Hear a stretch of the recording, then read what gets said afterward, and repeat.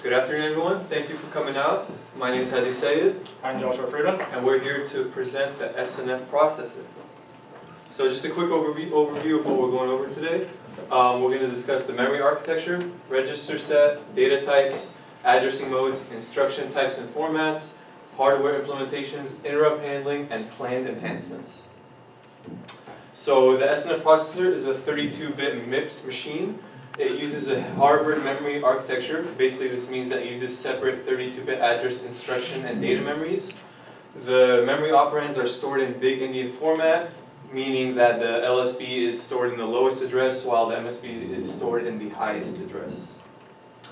So for our register set, our SNF processor uses 32 registers, of which all of them are 32 bits wide.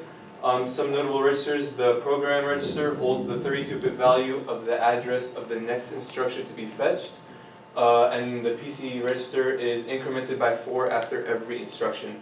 We also have the flags register, which holds the status of the interrupt enable, carry, overflow, 0, and negative flags. Our SNF processor has 2 data types. They are the 32-bit unsigned and signed integers. The 32-bit unsigned integers range between 0 to approximately 4 million, and the updated flags for this data type are overflow, carry, and 0, while for the 32-bit signed integers, it ranges between approximately negative 2 million to 2 million, which the MSB determines the sign, and the updated flags are overflow, negative, carry, and 0. The SNF processor has 3 addressing modes. They are immediate register addressing and register indirect addressing. For the immediate addressing, this is used in I-type instructions at the least significant 16 bits of the instruction. If a condition for a branch instruction is met, the 16-bit immediate field is sign extended to 32 bits. So we take the bit 16 sign extended, and we add 2 bits of 0 and shift it left 2 times. For register addressing, this is used in R-type instructions, where the operands are the source registers RS and RT, and the output is placed in the destination register specified by RD. For register indirect addressing, the effective address of the operand is calculated by adding the contents of a register plus an offset rather than in the instruction itself. This addressing mode is used for store, load, and jump instructions. So these are the 3 instruction formats. We have R-type instructions, I-type instructions, and J-type instructions. So for the R-type instructions, the opcode field is always going to be 0. It is followed by the RS register field, then the RT register field, and the destination register field specified by RD. And then we have a shift amount field, which is only used during shift instructions, and then the function code, which allows us to specify what operation we are performing. With the I-type instruction, the opcode specifies what type of I instruction we are performing. It's followed by the RS and RT registers, and then the 16-bit immediate value, which I discussed earlier on. And for the J-type instructions, the opcode determines what J-type instruction we are performing, and the 26-bit jump address, which we would be jumping to. So I'm going to go over the control diagrams for these instruction formats. So for the R-type, we start off in the fetch state. In this state, we fetch the instruction located at a memory address stored in the program counter, and then we store in the instruction register. After that, we jump to the decode state, where we decode that instruction to figure out what operation we're going to be performing. And then we have essentially the execute state, and then write back from the ALU into the register file. For the I-type instruction, first essentially starts off the same. We start off with the fetch instruction, go to decode, perform the I-type instruction, and then we do a write back immediate rather than a write back from the ALU out. For the branch instructions, we start off same thing, fetch, decode, and then we perform a branch calculation. And then we have to check the flags, and depending on what the status of the flags is, that'll tell us if we're going to be branching or not. And then we have the jump instruction. So perform fetch, decode, and then we update the program counter and jump at that address. For the hardware implementation, we have three main modules. The central processing unit, which itself is made up of its own three main modules: data memory and I/O memory. The CPU has various buses that connect the instruction unit and the integer data path with the various signals required to drive each of the parts. In the instruction unit, we have a PC mux, a PC counter, a program counter, an instruction memory, and an IR register with a sign extended out for immediate instructions. The PC mux selects what type of input is going into the PC in the case of a jump or a load needed to update the program counter, and its output is used to index the instruction memory location that is then stored into the IR register for the various fields needed for the integer data path and the decode states. The integer data path has the main modules of a register file and an ALU with intermediate registers and muxes in between. The S address is selected by a S select signal, determining if we want to choose the stack pointer or the normal S address IR register field. The DMUX has a similar thing, selecting hard-coded 32 and 29 for respective registers, and then the various other possible registers. The register output is then going through to RT and RS. RT will have its input selected, though, either from the register file or from the various possible inputs that are used for stack pointer and just data memory input. The RS, it goes through before getting to the ALU at SMUX, where it potentially will get the input from the ALU out for stack pointer functionality. What would be the other input to the SMUX? That would be an ALU out. There's just no wire actively connecting it right now. Yeah, my fault, forgot to add that. That's all right. The ALU out selects what type of operation is going to happen via the FS field. This ALU out will then generate the Y high and Y low in the case of a multiplier divide. Otherwise, it's just the Y low and the various status flags. The YMUX selects the final output of the integer data path from the various fielding registers that can be coming from data memory, the ALU, and then the 64-bit holding stages for the multiply and divide.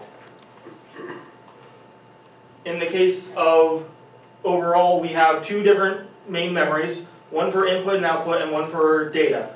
Both memory modules are 4K by 32 and function relatively the same in big Indian format with chip select, read, and write, but the I/O memory has the ability to generate a interrupt signal and hold that signal high until an interrupt acknowledge is received from the control unit in a handshake protocol.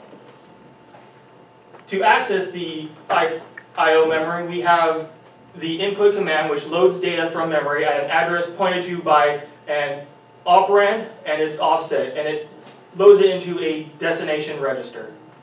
This is done with four main stages, which fetch and decode previously mentioned, and input, which takes the effective address calculations and puts it into ALU. This is then used to index data memory, which is shoved into the data memory and then is written back into the register file. Output for memory works relatively the same way, but with some slight differences.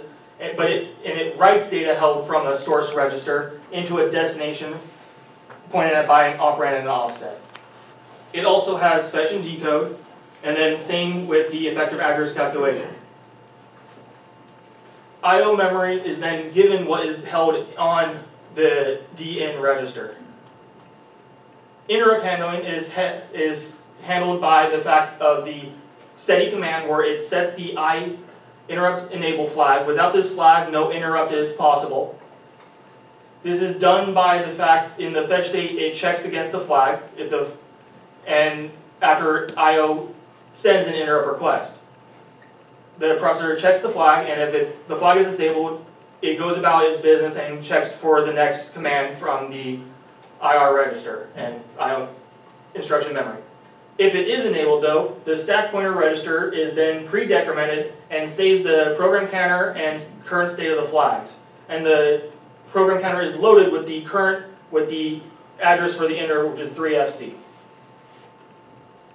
The interrupt is handled in 6 main states, with the stack pointer being put into the RS and then stuck into the ALU out in the next state.